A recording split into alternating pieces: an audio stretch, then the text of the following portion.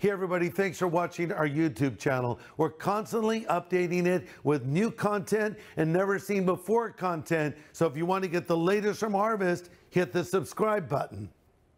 You know, I've heard people say, oh, it's so hard to be a Christian. I tried and I failed. Let me say something that might surprise you. It's not hard to be a Christian. It's impossible without the help of the Holy Spirit.